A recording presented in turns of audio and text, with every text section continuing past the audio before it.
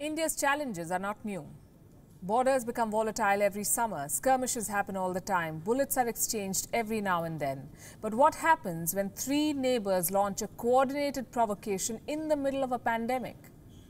India has become the fourth worst hit country due to the Wuhan virus, and at a time like this, it is being distracted by its neighbours, being sucked into border flare-ups. Three nations have become active at the border simultaneously. Three neighbours seem to be posing a combined threat to India: Pakistan, Nepal, and their guide and creditor, China. And I'm not saying this for effect or to instigate sentiments. I'm saying this because it's a matter of fact. From the west to the north to the east, India is feeling the heat on all three sides. In the west, it's Pakistan. It has always remained a challenge. For decades, it has provoked India in collusion with China, and now Pakistan is at it again. Since Sunday, the Pakistan army has been violating ceasefire on a daily basis. Yesterday, Pakistani troops shelled villages in Rajouri and Poonch. An Indian army personnel was martyred. In the north, China has been reinforcing its border defences for more than a month.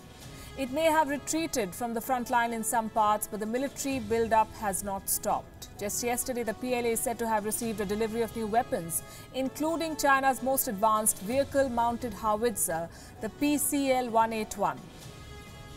If you follow the Chinese state media, you'd think the PLA is preparing for war. There are reports of a build-up in Arunachal Pradesh as well. We've also spoken to our sources, and we'll tell you what's happening there in just a bit.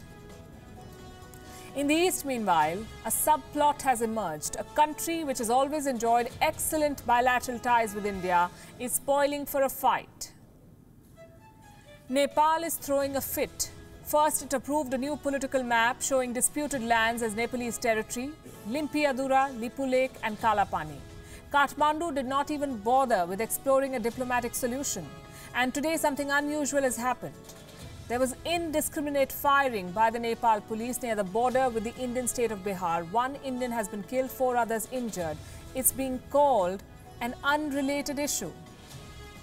Well, the timing couldn't have been worse if it's unrelated.